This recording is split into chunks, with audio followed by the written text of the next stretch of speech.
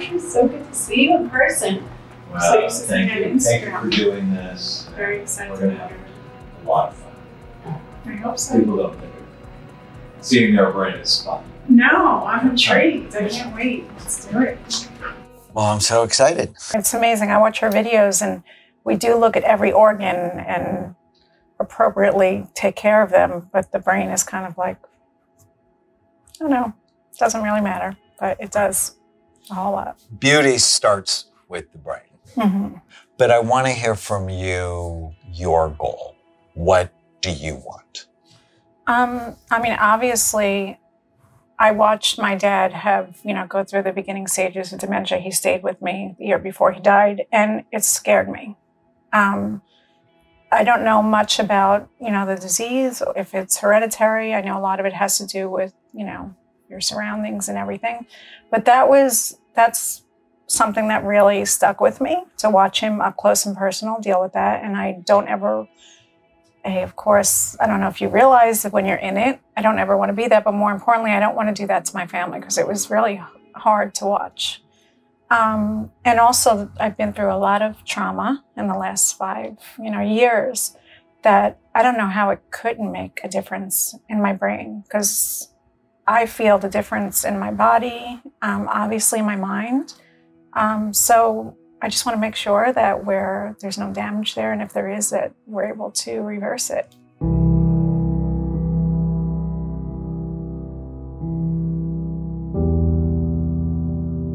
So tell me about you. Walk me through sort of the story of your life. I mean, Cliff Notes. I was very sheltered my whole life. Married my boss, my first job when I was 16. He was 12 years older than me. We started dating. Got married by the time I was 21, had my daughter right away. At 28, I woke up and said, I love him, but I'm not in love. I think I just married to get out of the house.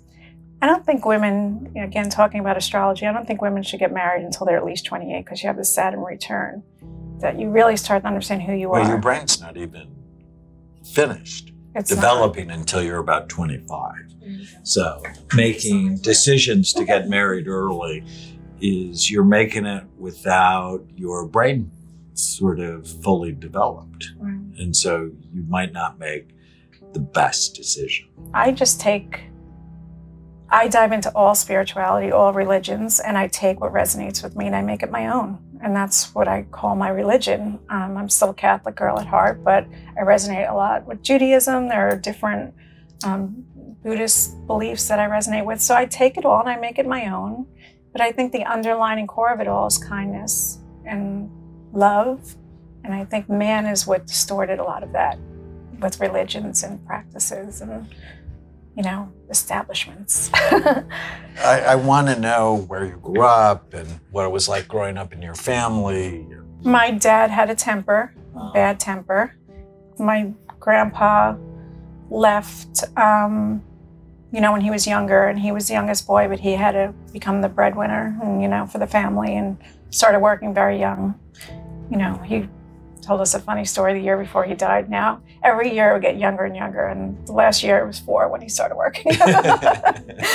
But he did start working young on the docks and have to provide for his mom, who, from what I understand, she died when I was little, was not very nice to him especially. And he had it rough. I tell a story how on my first wedding day, my dad lifted my veil. It was the first time he told me he loved me. And I was kind of taken back. I knew he loved me. It wasn't like I was like, oh, I'm not loved. I knew he loved me, but he never said the words. And in that moment, all I could think about is like, I wonder if his parents ever told him. Like, I just felt so bad that it took him that long to say it, Very old fashioned. The women were bred to be great wives, and the boys were bred to be, workers. And growing up, it sounds like your house was a bit stressful and unpredictable, or predictable in that it would be stressful. I always forgave him for being the nut that he was, and I think my mom didn't like that a lot. I just understood he was broken, Yeah. So you have a forgiving heart. Yeah, almost too. Like a lot of my therapists say, like, why don't you get angry? You're allowed to be angry at him. But I understand why he was the way he was, you know? He was raised by wolves in a way, like he didn't understand love and emotional intelligence. So I had compassion for the way he was. Interesting. Yeah, I'm sort of a fan of forgiveness. Yeah.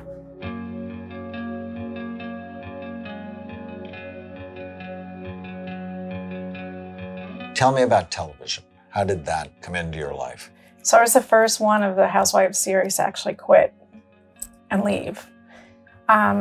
That's a sign of intelligent life. Yeah, I thought my piece was more important than any, you know, I'm not really... Fame is such a trap. It really is, and I've seen it firsthand how much it changes people. And again, it's nothing I was craving. I'm not driven by it. I appreciate it, especially with my social media following, because they've stayed with me all these years, and I feel like we're growing together spiritually because I share everything that I'm learning. And, you know, the people who watched the show and resonated with me did for a reason. And I feel like we're still on this thing together. And, you know, I love Bravo, but I feel like the people who really love the chaos and the hair pulling and everything are the people who need to hear this stuff the most, because why are you liking that kind of chaos and discord? Like, is it something you're used to? Maybe we could change that, you know? So yeah, so I fell into it. I quit. I went and worked for HGTV for a few years, doing what I loved. Had a design show on there. I loved it. It was a lot of work, but I love designing. It's, you know, my food, creating. And then they asked me to come back, and I went back to Bravo for one more year. And that was 2014. And then we wrapped up and I moved to California.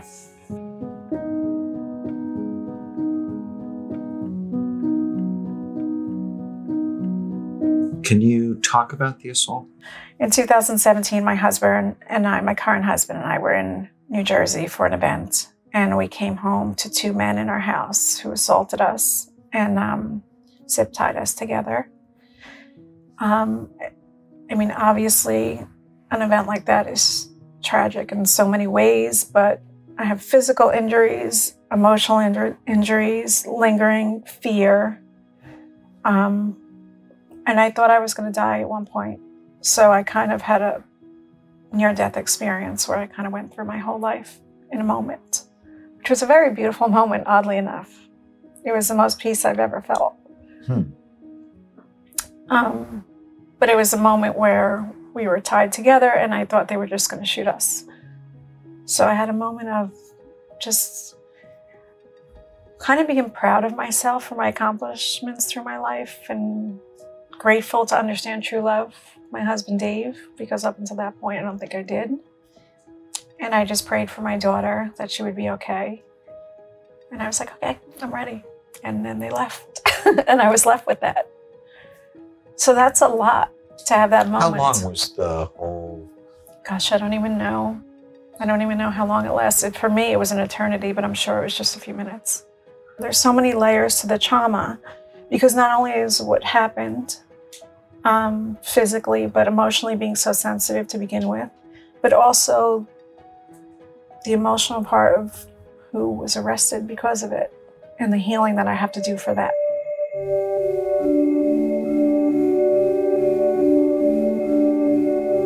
We did SPECT scans. Here's an example of a healthy scan and either rest or concentration. So the image on the left, what we want to see is full, even, symmetrical activity.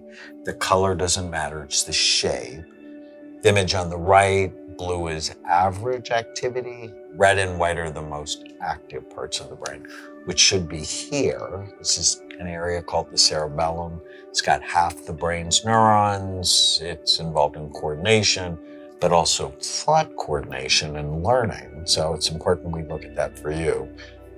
When I look at your scan, so the one on the left, this is at rest. So you said you were an empath. We see this, your emotional brain. It's pretty lit up. And you've had a lot of EMDR. And so that can still cause you to struggle with some anxiety, some darkness. cerebellum's a little sleepy. And when you concentrate, it sort of gets sleepier still. But the most important thing I see is your emotional brain's really busy. And that can be from childhood, where you're always having to watch because you never know when your dad's going to be unreasonable and when things can get frightening. And then the assault clearly can fire this up.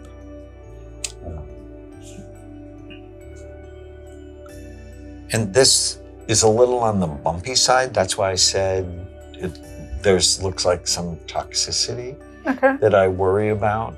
And it's a little worse when you concentrate. And the bumpiness, you don't drink, you're not doing drugs, anesthesia can do it. And a lot of people they don't know. Yeah. And you had long surgeries. Yeah.